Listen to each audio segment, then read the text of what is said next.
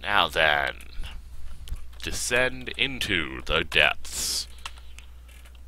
Turn on our flashlight again real quick.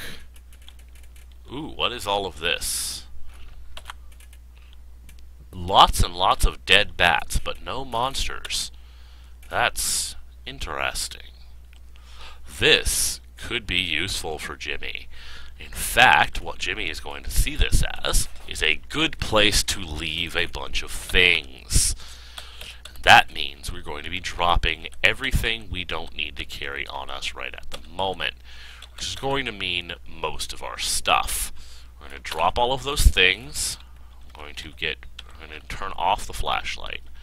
Go back upstairs. Now, normally, I would like to butcher all of those corpses, but at the moment, in fact, actually, come to think of it, I think I will do exactly that, because that will give us a great deal of meat and a little bit of experience with survival, which will be handy as time goes on. Now, unfortunately, one thing to know is that we're not going to be able to carry all of this meat, and over time it's going to rot. So, what we're going to do is we're going to use our inventory management screen here to move all of the meat to somewhere more useful for us. Specifically, we're going to put it all over here by the doorway. As I may have mentioned, this meat will eventually go bad because, well, meat does that. It doesn't last forever. Anyone who has ever left meat out on a counter overnight remembers just how bad it probably smelled in the morning. Well, you can imagine how much worse it is when you don't have a refrigerator at all. So what we're going to do with all of this meat is we're going to leave the meat in one location, and we're going to leave the bones in another, because the bones will be useful for longer than the meat. Now, we're going to go ahead and eat something right now. We're going to eat some blueberries. I'm going to drop this mushroom here. I'm not really keen on eating random mushrooms I found in the woods, obviously. That's not usually a smart thing to do. So, obviously, I am going to prefer not to do that whenever possible. It looks like also, ooh, we have another monster, a fat zombie. That's not going to be delightful. Ooh, there's something in that bush. Yes, a heavy stick. Okay. I'm going to drop this heavy stick with the other heavy stick that I have. And I'm going to wield my combat knife again, because it is probably my best weapon by far. And we are going to slowly, carefully approach this location here. Now, you can see that we have a zombie coming. Oh, we have a zombie following us. I didn't even see that. I'm going to throw a rock at his head. No, I'm not. I don't have any rocks. Okay, well, we're going to lure him this way and use the terrain to our advantage. Zombies are not very smart, so we're going to wait for him to come over this bush. You see that? And we're going to attack him with our combat knife. Twice, 3 times back off. Because we are faster than the zombies. Because we, after all, are not dead. Moving, come on, there. There we go. Now I'm going to take a moment to butcher this zombie while the other zombie comes closer. That zombie has a bunch of things on them. Apparently, that was a girl zombie. She was wearing a dress, t-shirt, low-top tennis shoes, panties, and a bra, as well as a bunch of tainted meat, which she was obviously not wearing, but which were a part of her. The tainted meat is not good for you. I am not going to be eating that. Not if I can help it. Now, I will start to eat it if I begin to starve, but I would obviously prefer not to have to. Swing at the zombie a few times. Oop, he destroyed that particular brush, apparently. Come on. There you go. You may notice that my combat knife keeps getting stuck in the zombies. That's because as a cutting weapon, it can, in fact, get stuck into their body and, well, yeah. It tends to be messy, but as long as we get it back, that's all that matters. Now, it looks like, ooh, a zombie child. That's not delightful. No one ever likes to hear of a child in danger. This is a child that is rather less in danger and more long dead. Unfortunately, we're going to have to do something about that. So, missed, I dodged, I missed. Zombie children are dangerous, and this is part of why. They're very hard to hit, and they can make you bleed. Unfortunately, the zombie child is now dead. Now, yep, the zombie child corpse is right underneath me. I am going to butcher that child. I hate to say that, but it was necessary. If you do not butcher or smash the corpses, they will rise again, and, well, obviously that's not optimal. Now this zombie we're seeing down here, the light purple sea, you may notice that that's how they're representing different various kinds of monsters, is by different colored and sizes of letters. Ooh, we were bleeding there for a moment, but it looks like we got better fairly quickly, so that's good. I didn't need to use any bandages, which is also good because I didn't have any. The Shrieker zombie will make noise and draw other zombies in if I don't kill it quickly, so it's a good thing that I did. Now, I'm checking these zombies and what they're carrying because sometimes, not all the time, but sometimes the zombies are carrying useful items. This here is a broken window because, well, the child zombies, apparently zombies do not know how to use doors. Now, I'm going to try and explore this house quietly without attracting that smoke zombie over there. Yes, those of you who played Left 4 Dead probably recognize what that means. It's not the same thing, but they are similar in the sense that they are surrounded by a cloud of smoke. That's not a lot of fun to breathe. Now, ooh, biscuit and a small box of raw lasagna. That could be useful later. And a frying pan. I'm going to leave the waffle iron behind. That's not very useful for me.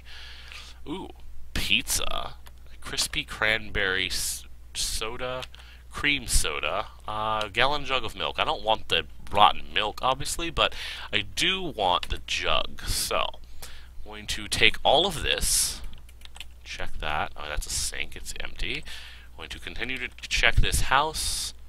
Oh, we'll take the glasses. Actually, no, why would we take the glasses? We don't have any use for glasses. We can see fine. This here is a backpack, which we already have one, so I'm going to leave this one behind. Let's see here. And flares. No, I think I will do fine without them. U.S. Weekly, no. We already have our one book to set a fire with. A matchbook, that'll be handy. We already have a lighter, but you can never have enough ways to make fire. Another book, we don't care. That's some downstairs. Now we're going to go downstairs, and once again, we're going to take a look around. Oh, look at that. This is awesome. A firefighter zombie immediately downstairs. And he's joined by a friend. So, oh, look at this. This is someone's illicit marijuana growing operation. Ooh, that zombie is taking a lot of damage. He has some fairly decent armor, so we're going to try not to get in a fight with both of the zombies at once. The firefighter is a little bit slower than the other zombie. Oh, good, he's dead. That's excellent. The other zombie, we're going to have him stand on the firefighter's corpse. It just helps me out a little bit. Ooh, that zombie bit me in the right arm. You may notice that there are damage numbers that will tell me how much damage I'm doing, how much harm I'm committing upon the zombies. I don't know the exact hit point totals for the various zombies. I know that as a survivor, I have hit point totals for different parts of my body. Zombies, on the other hand, seem to have just a general hit point total, because they don't seem to have body parts. Now then, ooh, look at this. This is interesting. A Halligan bar. That's like a crowbar, if I remember right. And a shovel. I remember I wanted a shovel. A medical ambule? That's something I might want. Let's see here. I'll take the soda. A Playboy. Well, what the heck. You don't have to be able to read to know what a Playboy is, I suppose. Now, you may recall I mentioned this was a marijuana growing operation. To prove that, there are cannabis and hemp seeds everywhere. Well, those are exactly what you think they are. I am taking them because, well, I don't really know why. I was going to say I could trade them to NPCs later, but I can't actually, come to think of it, because, well, there are no NPCs. but I'm a little bit of a hoarder when it comes to this game. So I'm going to at least drop all of this in the same spot. So, where is it? Where is it? It's there. Okay. Now, the next thing I'm going to do is I'm going to look in my inventory. Okay, and I'm going to dump out the rotten milk on the floor here. Gallon jug of milk, unload it, pour milk out on the ground, say yes. Now, what that means is that I now have an empty gallon jug, an empty plastic canteen. Those are, well, obviously exactly what they say they are. I'm going to eat my other apple. I'm eating my fruit because I don't currently have a reliable source of water, and fruit will quench my thirst just a little bit because of it's all juicy and whatnot. Now, I can, obviously, gather water from various places in this. I don't need these socks. From various places in houses. Ooh, cough syrup. Well, darn it, I can't really carry it right now. Is there anything I can drop? No. So, what I will do is I will take what I've stashed, what I've gathered so far, and I will stash it over this way. I'm going to run back to my cave, stash my currently gathered equipment, because I want to keep my stash safe. Now, I would like to have a source of light in here. Unfortunately, I do not outside of my flashlight, which I had forgotten to turn off. Oops. I'm going to drop... I'm not going to drop everything here. I'm going to drop my frying pan and my X-Acto knife and my shovel for now. I'm also going to drop the Playboy and the medical ampule. And I'm going to keep everything else on me, because this Halligan bar will be useful for getting into houses. I am going to drop the lighter. If I have a matchbook, I don't really need a lighter. Let's see, what else can I drop? I'm going to go ahead and drop the soda, because those are not perishable, so I don't need to carry them with me at all times. And that should be good. Now I'm going to go back upstairs. I'm going to continue looting that house. Now,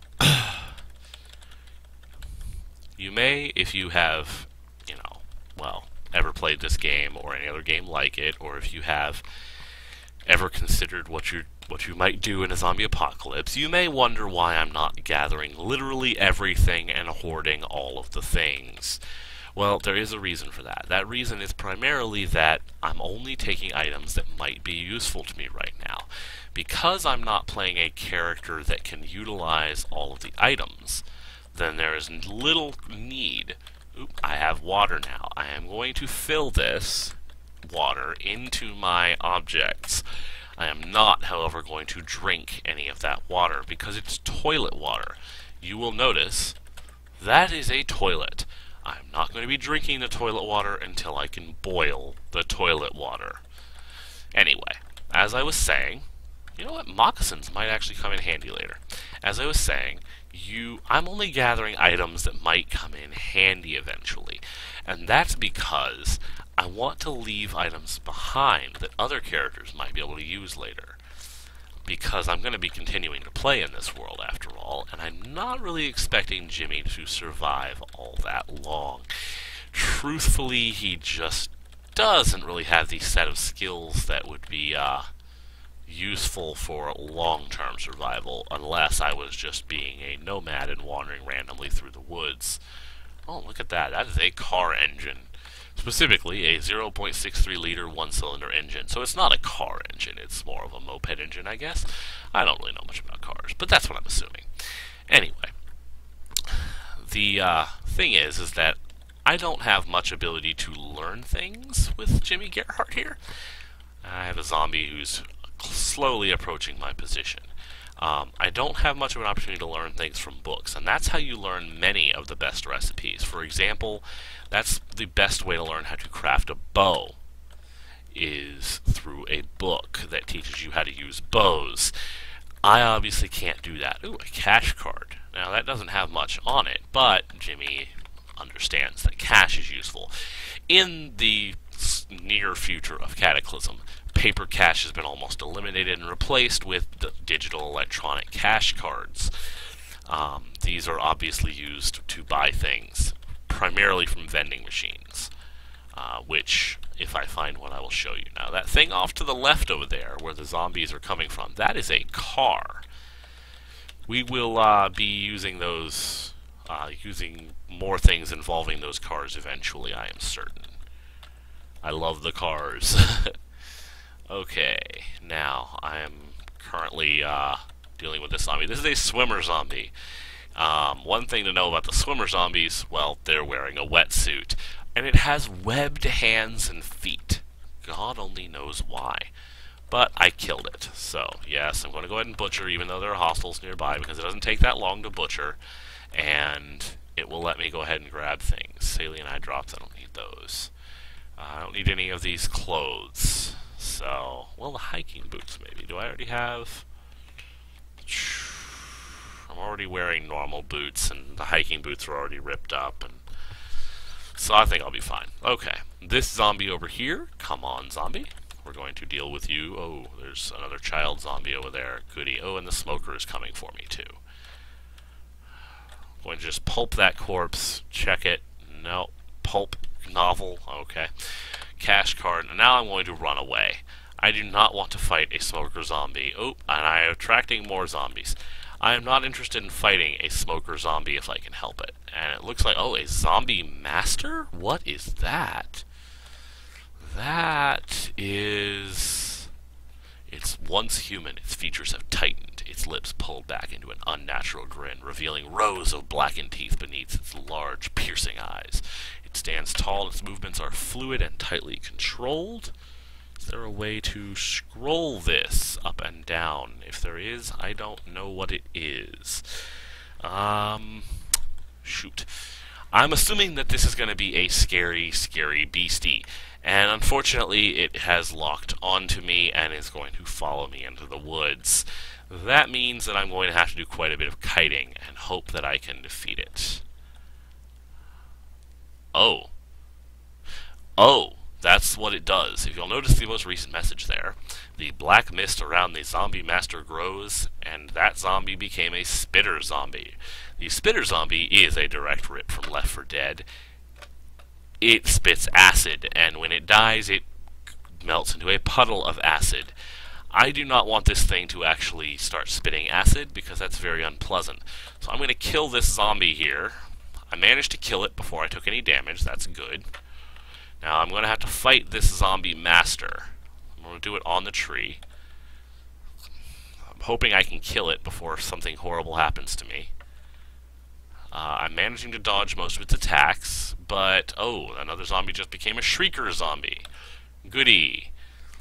How badly am I hurting it? Okay, I am hurting him badly, much worse than he's hurting me.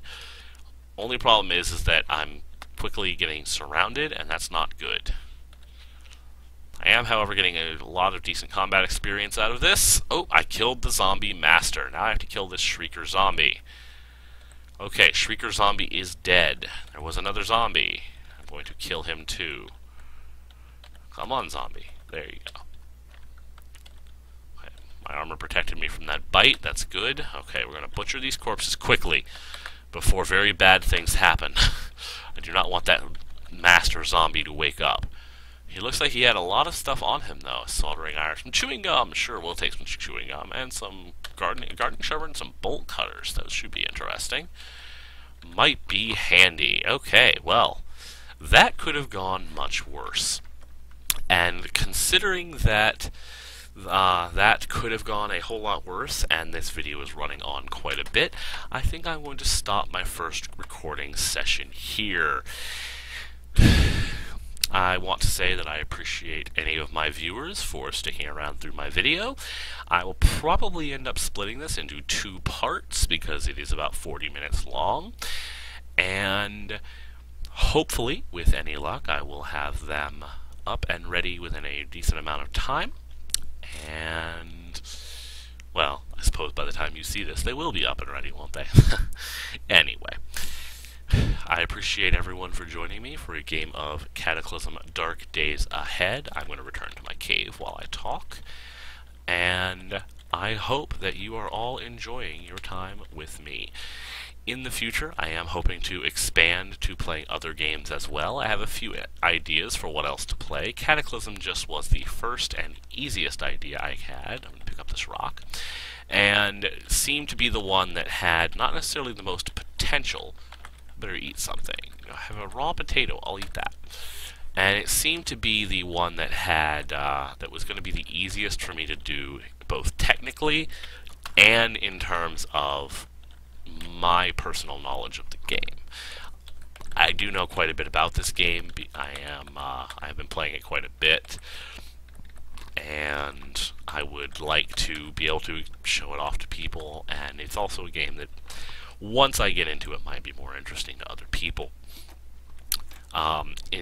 In a short time, I'm hoping to expand to other more graphical games that might hold other people's interests a little bit better. But in the meantime, thank you again for watching my videos, and in the meantime, well, don't let the world come to an end. Goodbye.